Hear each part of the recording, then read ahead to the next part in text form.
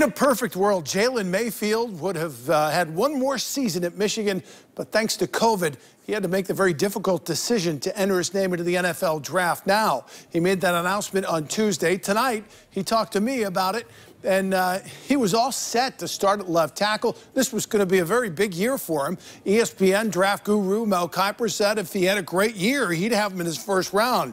But then COVID hit, and the Big Ten decided not to play this fall. Sad, man. I really wanted to play. I know everybody on that team wanted to play.